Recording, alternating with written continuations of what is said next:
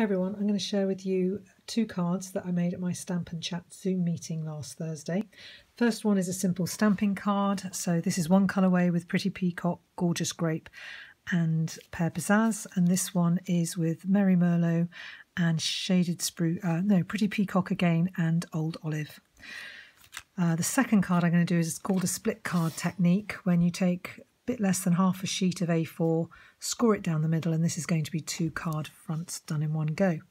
So as you can see, I've started off already. I've stamped with the larger leaf. I've stamped that to the top right hand corner. I'm going to ink it up again in Shaded Spruce, and this time I'm going to do it to the bottom left hand corner like that. Then I'm going to take the eucalyptus stamp and I'm going to stamp this in Cherry Cobbler, which I think will give a bit of a Christmas feel to this card, which I'm not a big one for doing Christmas cards at this time of year, but might be different this year with the release of the mini autumn winter catalogue on August the 4th. So that's the second stamp done, and then the third one's going to be this smaller leaf stamp. And the lovely thing about these leaves is you can do them in all sorts of colours and the cards come out looking completely different. I'm going to do one there, and then I'm going to do one probably there, and I might even do one up there. So this is going to look a bit different from the other ones. So there's the card finished, and then what I would do is mount it on Old Olive, and then it's a Cherry Cobbler card base, and I've already done a thank you there.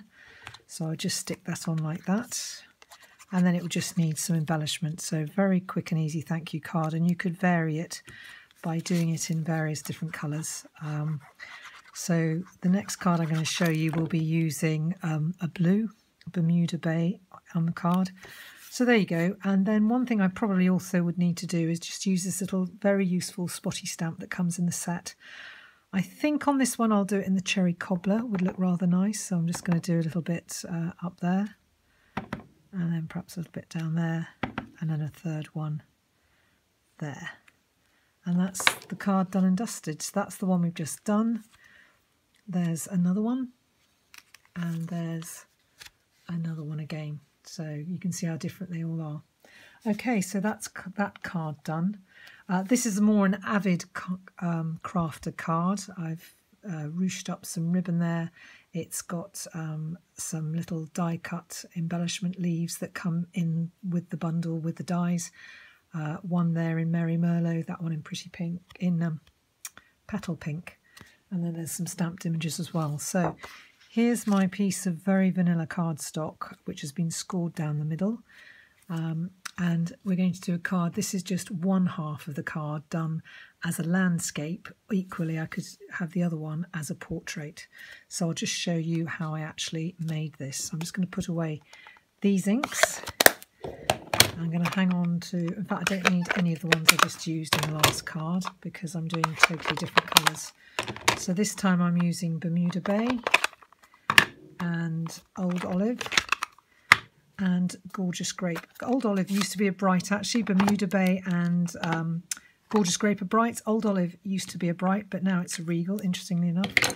So what I must remember to do, disaster if I don't, is to clean off my stamps. Otherwise I'm going to mix up the inks on my ink pads, and if I put a darker stamp that's been inked in a darker colour on a lighter ink pad, I'm going to change the colour of that ink pad, as it were. So, right, I'm going to use this stamp this time, which is the largest leaf stamp in the set. I'm going to ink it up in Bermuda Bay, and I'm just going to do it in this corner like that. And then I'm going to do it so it's really like reflecting it one way and the other. Then I'm going to do one, careful to get the stem in the middle here, like that, and then I'm going to do a little bit there and a little bit there.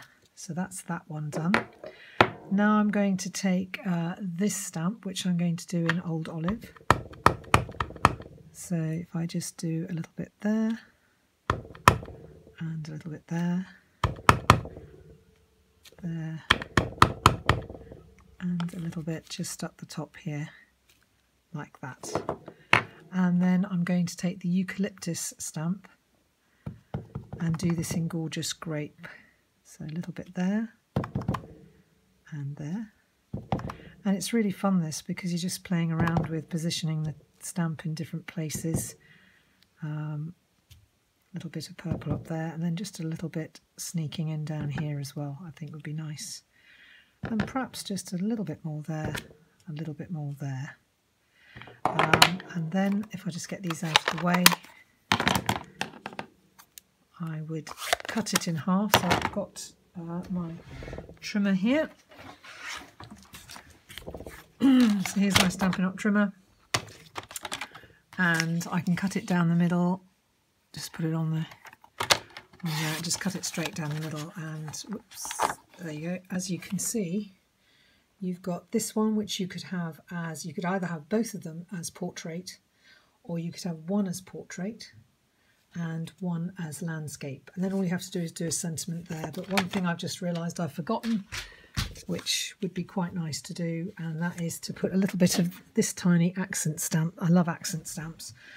So I think this time I'm actually going to do it probably in the Bermuda Bay. Would be nice, just to give a little bit of accent here and there, a little bit there, there, and one up there. And it's a really useful little stamp, this. Usually, as you remember, we do things in 1, 3, 5 odd numbers. So there you go, that's done and dusted. So I hope that you've enjoyed this quick tutorial. That's to show one of the finished cards using this quick technique, and that's on a Gorgeous Grape mounted base, and then it's on a very vanilla card base. So hope you enjoyed this video. Bye.